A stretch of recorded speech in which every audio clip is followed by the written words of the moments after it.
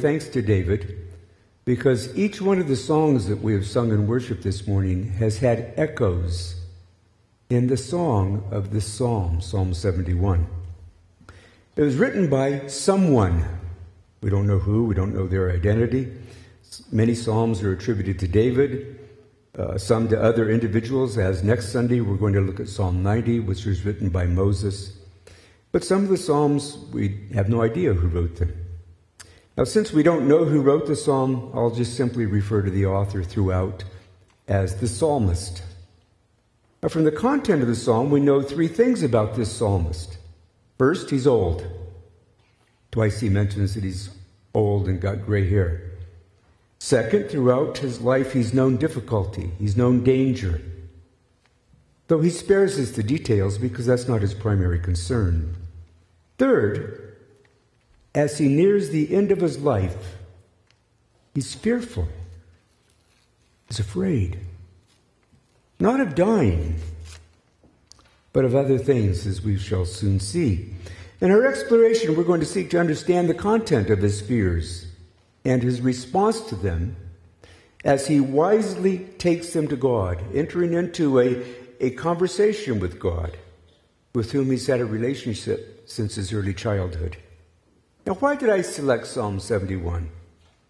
I suspect I've read this psalm dozens of times, and it never really made much of an impression on me until I reached the age of 65,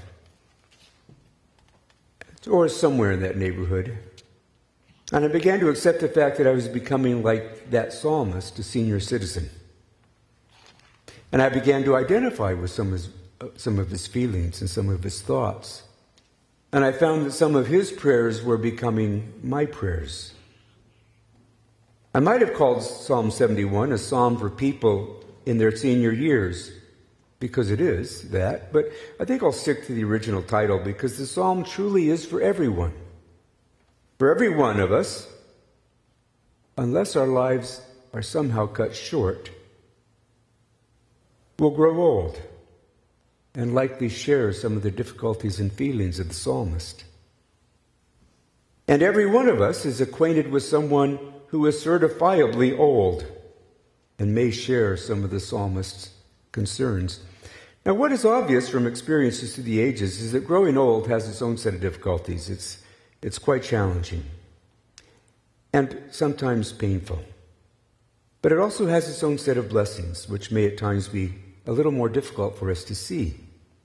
So let's go through Psalm 71 together, focusing on what the psalmist says to God and what he says about himself and the fears that he confronts as he grows older. He wastes no time in taking his concerns and fears to God. Turn in your Bibles to Psalm 71. It's on page 444 in your Pew Bible, if you'd like to use that. Or you can follow on the screen. He goes straight to God with his fears and his needs. "O Lord, I have come to you for protection.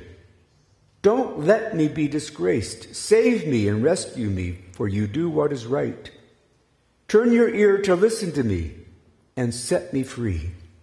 Be my rock of safety where I can always hide. Give the order to save me, for you are my rock and my fortress. My God, rescue me from the power of the wicked, from the clutches of cruel oppressors." I'd like us first to focus on the words that describe God in these verses. I'll read them to you. You do what is right. God is righteous. Be my rock of safety. God is a fortress, a refuge for safety. And God is my rock and my fortress. Now, we know that he could have said much more about God, but here his focus on God is shaped by his current need. He needs help, so he comes to God for that help, because God is righteous, God is a place of safety, and God is a deliverance from the enemies, security from those in danger. Now, what is he asking God to do? He's asking God for protection. Don't let me be disgraced. He wants to be free from disgrace. He wants God to give the order to save him. He wants God to be his rock and his fortress. He wants God to rescue him. He prays for protection from disgrace, for rescue, for salvation, for safety. for security. What Old Testament stories might the psalmist have had in the back of his mind as he composed this poem, as he wrote this psalm? One might have been the cave of Adullam, where David hid when Saul was trying to kill him. It's referred to as a fortress in that story in 1 Samuel 22. He may have been thinking of that fortress where David went for safety. Or it may have been that he was thinking about the 6 cities of refuge that were established by Joshua. You can read about that in Joshua chapter 20. A person who had killed someone by accident could flee to one of those cities of refuge and be kept in safety from the avenging family of the deceased, who would come and claim his life as forfeit. That's maybe what it was. Because he talks about being fearful of being caught in shame. It appears that he had some enemies who wanted to see him disgraced or shamed. Maybe it's a fact that he, in spite of his good intentions, in spite of his godly character, had done something wrong. Sometimes we do sin unintentionally without even realizing it at the time. Guilty of some action that would have brought him shame in his older years. And this is why he needs God to be his place of refuge. He continues his prayer, verse 5. O Lord, you alone are my hope. I've trusted you, O Lord, from childhood. Yes, you have been with me from birth. From my mother's womb you have cared for me. No wonder I am always praising you. My life is an example to many because you have been my strength and protection. That is why I can never stop praising you. I declare your glory all day long. What we see here is a man who has trusted God since his early childhood and has experienced God's faithful care. He's now encouraging himself to keep trusting God and to proclaim God's goodness, praising him at every opportunity. We sang a hymn just prior to this sermon written by Joseph Addison. Joseph Addison was born, I think, born in 1672. He was trained as a lawyer. He served as a civil servant in some very significant positions, the most important being the Chief Secretary for Ireland. It seems to be a requirement for lawyers in those days that you had to wear wigs. So that's not his normal hair in that photograph. He wrote many hymns, and he published them not in hymnals, but in newspapers. That's the sort of thing they did in those days. They would look to the newspaper to find the newest hymn. The first 2 verses that we sang parallel the thoughts of the psalmist, who spoke of God's care from infancy and twice declared his intention to praise God. When all thy mercies, O my God, my rising soul surveys, transported with a view, I'm lost in wonder, love, and praise. Unnumbered comforts to my soul thy tender care bestowed, before my infant heart conceived, from whom those blessings flowed. He's known the love and care of God since he was a tiny infant, before he could even articulate or know what it was. However, alongside the psalmist's trust and praise is this fear that we've noticed. They don't cancel each other out. This is important to note. But they exist together. Trust and fear exist together in a tension. I think it's a tension that we know well in our own lives. But what does he fear? Well, verse 9, I'd like to go to. And now in my old age, don't set me aside. Don't abandon me when my strength is failing. In his latter years, he fears being set aside. He fears being abandoned. He acknowledges that his strength is failing, but he doesn't want to be useless, left on a shelf with nothing to do. For many of us in our latter years, maybe this feeling of being set aside, of being abandoned and useless, is painful. And it's good to read this in this psalm and say, well, I'm not the first one to feel like this. Now you're getting some understanding of why I chose this song. Now, he had some enemies who were fueling this idea of him being useless. Verse 10, for my enemies are whispering against me. They are plotting together to kill me. I think they were plotting literally to kill him necessarily. What were they killing? His reputation. His standing. They say, God has abandoned him. Let us go and get him, for no one will help him now. Oh God, don't stay away. My God, please hurry to help me. Bring disgrace and destruction on my accusers. Humiliate and shame those who want to harm me. Don't those words sound a little bit harsh, coming from a godly psalmist? Humiliate my enemies? Maybe they are. Maybe that's one of the reasons we're drawn to the Psalms. They're honest. He wants his enemies to experience the shame that they want him to experience. It's kind of a level that most of us operate at, isn't it?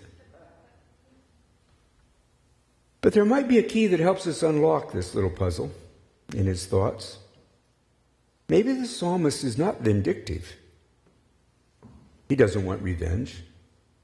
He doesn't necessarily want his enemies to suffer. What he really wants is to be vindicated, to be acknowledged as significant, as important, as useful. He doesn't take the fight to his enemies. He looks to God and he trusts in God to do this for him, to be his vindication. That's ultimately the wisest choice that any person could make. Let's keep going. We feel the growing faith of the psalmist as he continues this conversation with God in verse 14. But I will keep on hoping for your help. I will praise you more and more. I will tell everyone about your righteousness. All day long I will proclaim your saving power, though I am not skilled with words. I will praise your mighty deeds, O sovereign Lord. I will tell everyone that you alone are just. O God, you have taught me from my earliest childhood, and I constantly tell others about the wonderful things you do. Now that I am old and gray, do not abandon me, O God. Let me proclaim your power to this new generation, your mighty miracles to all who come after me. A couple of things we need to note. The word but in verse 14, it marks a decisive shift in the psalmist's thinking. He's determined not to focus on his failing strength, but rather, and not even to focus on his enemies, but rather to focus on God. He's going to keep his eyes on God. He makes that choice in the middle of his distress. I'm not going to focus on my weakness. I'm not going to focus on my enemies. I will focus my eyes on God. I will place my hope and confidence in God. I will praise God and tell everyone about his saving power, he says. Now our version reads, though I am not skilled with words, but fortunately it puts a footnote there. You'll see it in your Bible at the bottom of the page. The footnote reads that a better or different translation, a different translation would be, though I cannot count them. I cannot count it. He knows that the righteousness of God and his saving power cannot be counted. It'd be like trying to count the stars in the heavens. It'd be trying to like to count all the sands on all the seashores of the world. You just cannot count the greatness of God's righteousness and his saving power.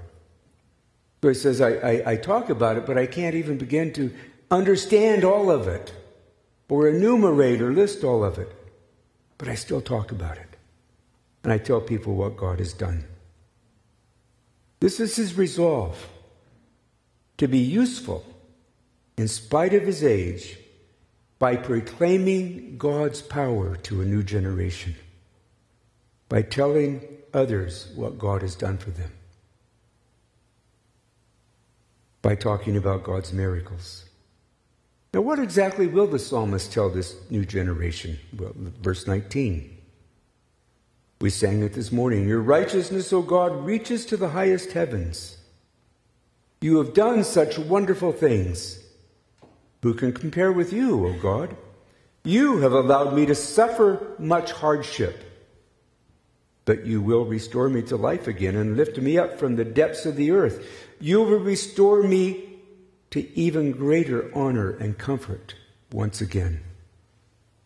He's simply going to tell the younger generation what he himself has experienced. And he will not just tell them the good parts, the Sunday school parts. Look at verse 20. You have allowed me to suffer much hardship. Another version, which is a little more detailed, says, you have shown me many troubles and distresses.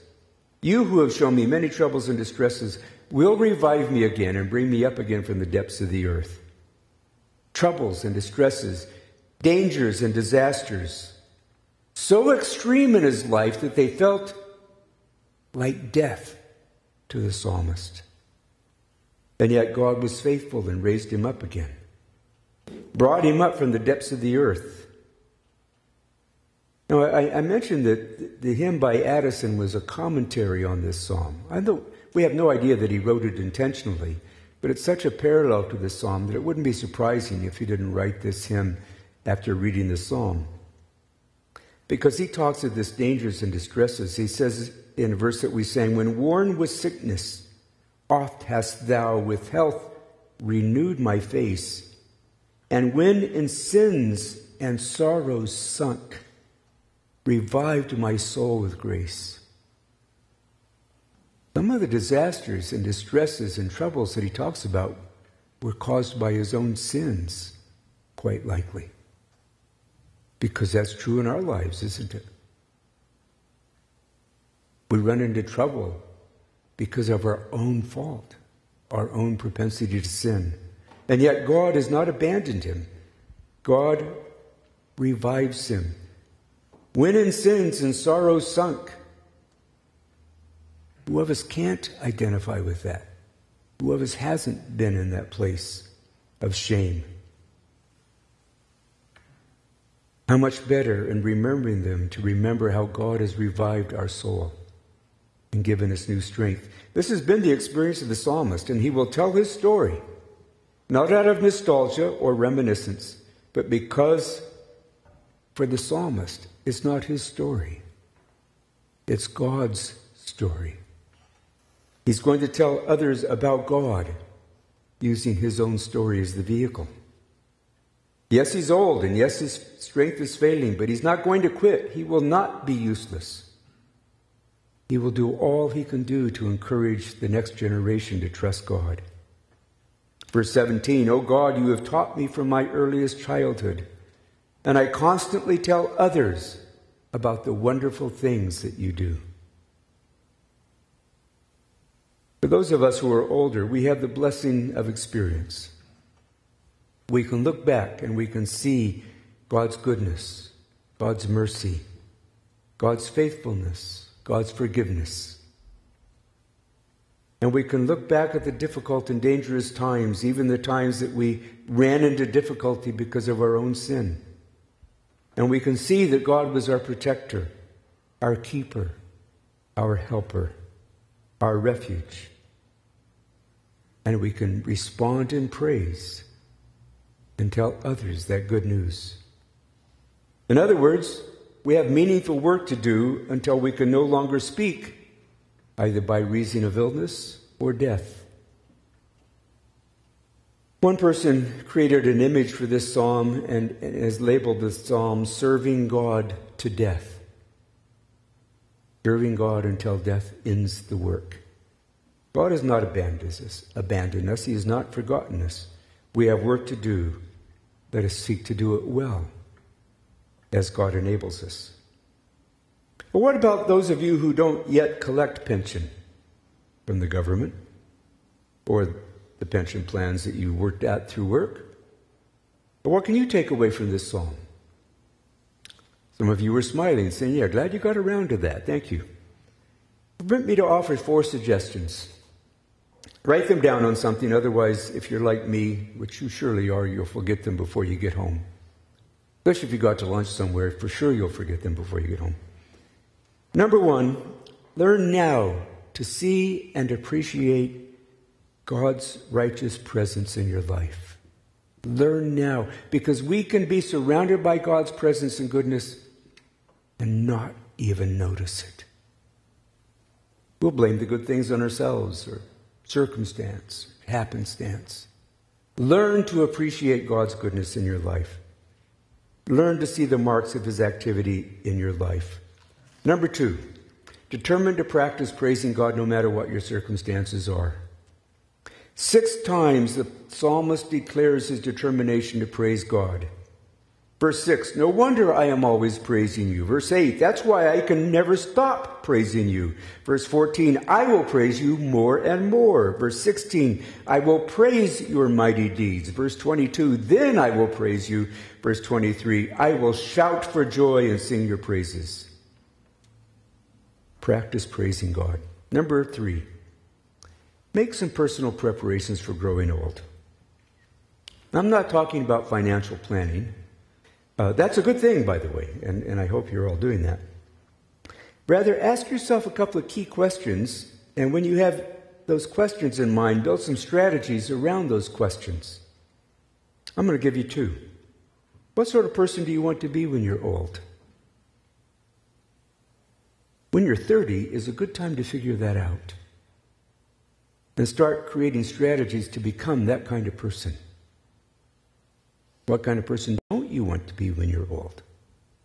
Come up with some strategies and start praying about those.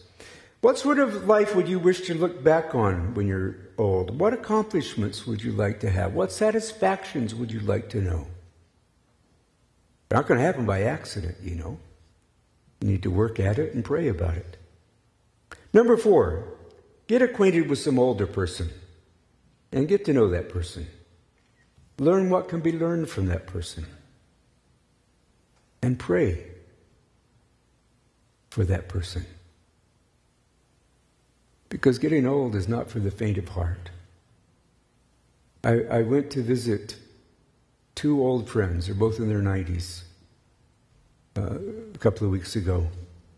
They're both in a assisted, I don't know what you call it, one of those fancy places where seniors live and they serve you meals and you got your own apartment. There's a name for that. I don't remember what it is. So they live in a very nice place. Beg pardon? Assisted living? Excellent. Sounds like a good plan to me. So they're living in this lovely place, but life is not easy. One dear friend has always been one of the brightest persons I've known, and we used to argue theology with great warmth and vigor. But he can't remember words anymore as he tries to converse. He can't find the words he wants. And the other, who has been strong all his life, can hardly get up and down out of his chair. It's not easy to be old. But after being with him for 3 hours, I came away blessed. Because they still had much to share with me, in many ways to bless me. But they need my prayers. Now it's time to finish the psalm, the last 2 verses as we close. Then I will praise you with music on the harp, because you are faithful to your promises, O my God. I will sing praises to you with a lyre, O Holy One of Israel. I will shout for joy and sing your praises, for you have ransomed me. I will tell about your righteous deeds all day long, for everyone who tried to hurt me has been shamed and humiliated. This is the declaration that we made together as we sang Addison's hymn. Through every period of my life, thy goodness I'll pursue, and after death in distant worlds, the glorious theme renew. Through all eternity to thee, a joyful song I'll raise, For, oh, eternity's too short to utter all thy praise. Those are some remarkable words that we sang, aren't they? That is a wonderful aspiration for us to have for this life and the life to come.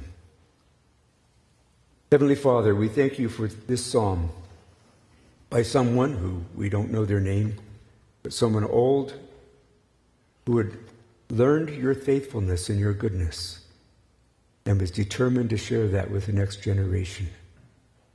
Let us, each one of us this morning, take from this psalm the things that you would want us to learn and that you would want us to know.